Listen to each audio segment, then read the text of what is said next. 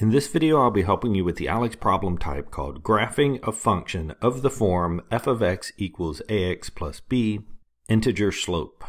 We're asked to graph the function g of x equals 3x minus 7, and since it is in slope-intercept form, where the intercept on the y-axis, b, is minus 7, I'll start on our graph by placing a dot on the y-axis where y equals negative 7. And from there, I can use the slope, which here is 3. And since that slope m is the integer 3, in order to use that to graph this line, I need to represent it as a fraction. So to do so, 3 I can say is 3 over 1.